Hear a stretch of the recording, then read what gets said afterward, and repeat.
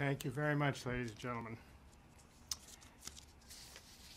If you've turned off your cell phones, just tell your friend to call me. I'll leave mine on and take messages for you.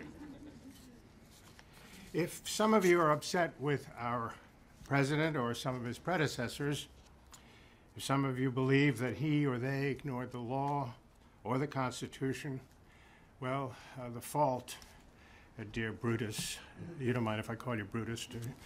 The fault, dear Brutus, is not in the stars, but in ourselves, for we elected him and them.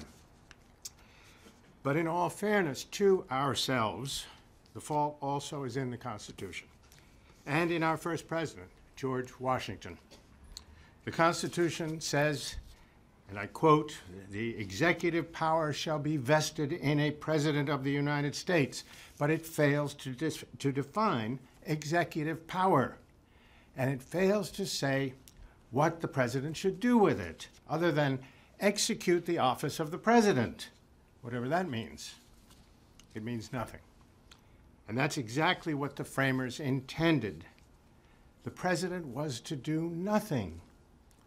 The framers wrote a constitution that made him a figurehead. They made him commander-in-chief of the armed forces, but only when Congress called the armed forces into action, which left the president commander-in-chief of no one and nothing. Other presidential powers, if we can call them that, were no greater. He could make treaties, but only with the advice and consent of the Senate. He could nominate judges and heads of executive departments, but again, he could only seat them, put them into office with the advice and consent of the Senate.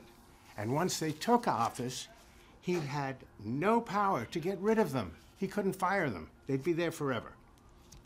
And still worse, the Constitution ordered the president to take care that the laws be faithfully executed, but it gave him no law enforcement arm or powers to arrest or punish any violators. So when Washington took office, he really had no powers under the Constitution. And again, that's exactly what the framers had intended. They had lived for a generation under the tyranny of an absolute monarch, George III of England. And they were not about to let their new president become another King George. So they created a figurehead. And that's all George Washington was when he took his oath of office as President of the United States, a figurehead. A beloved old man that other founding fathers had put on the throne hoping he would smile and nod off to sleep. James Madison, who helped write the Constitution, explained that in our government, and these are Madison's words, in our government, the executive department is not the stronger branch of the system, but the weaker. That's what Madison said and what the framers believed. And to the distress of millions over the years, that's exactly what we've often had. But the framers forgot one thing. The name of that first chief executive was George Washington, father of his country, commander-in-chief of the Continental Army, the man who had galloped into a storm of musket balls at Monmouth Courthouse, the brilliant general who won an 8-year war of independence with a bunch of farmers against the most powerful, well-trained, well-equipped army on earth. This was a man who, on his own, had studied history, law, economics, national and international affairs, and literature, and he had become one of the most widely read of the founders. This was a man who had transformed a small tobacco plantation into one of America's largest, most diversified agro-industrial enterprises stretching across 20,000 acres. He was CEO of what we'd call a conglomerate today. It included a fishery, a meat processing plant, textile manufacturing and weaving plants, a distillery, a grist mill, a brick-making kiln, a cargo-carrying schooner, and endless fields of grain, tobacco, fruits, and vegetables.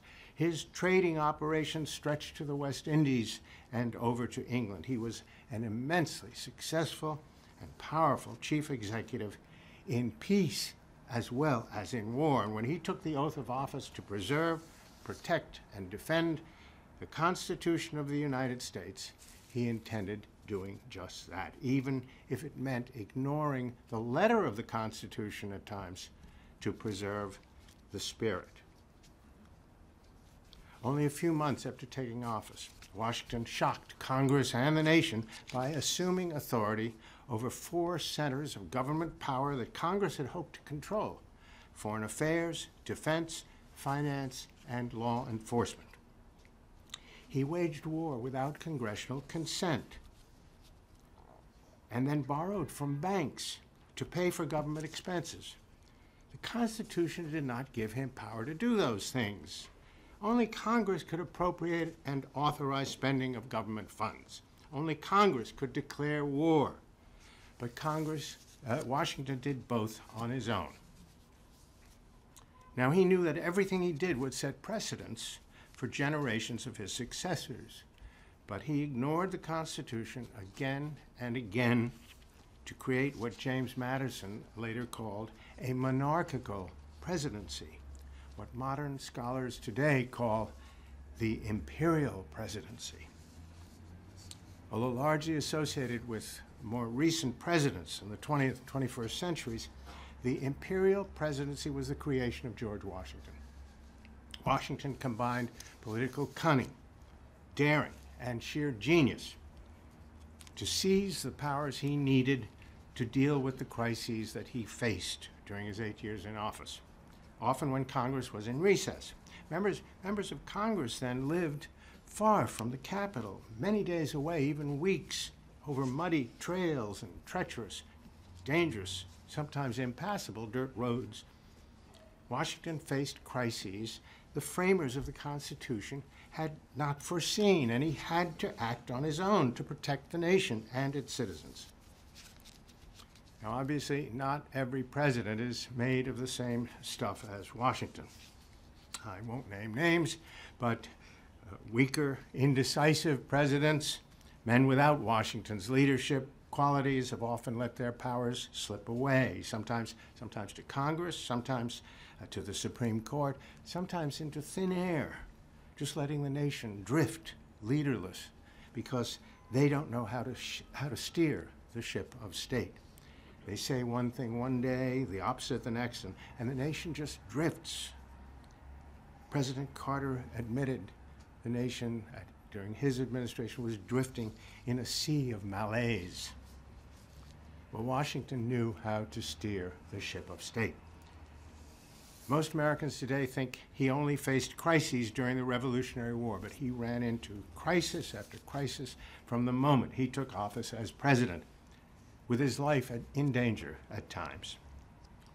Now, I'm not going to tell you about every crisis because I want you to read my book.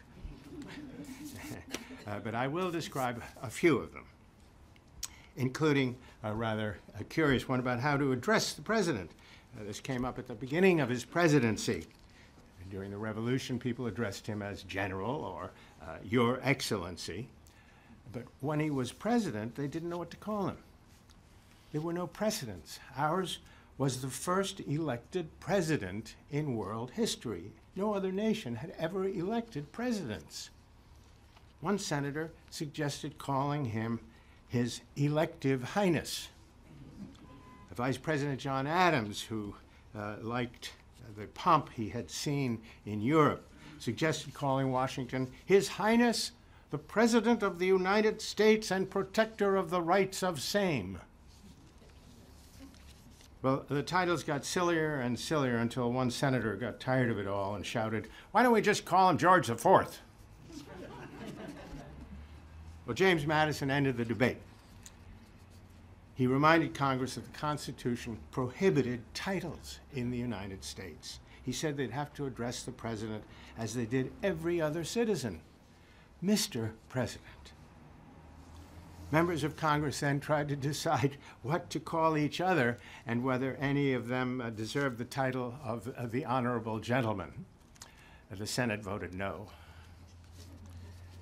The problems of titles didn't end there because Washington had to seek the advice and consent of the Senate with a draft of a treaty his War Secretary Henry Knox had worked out with the Indians.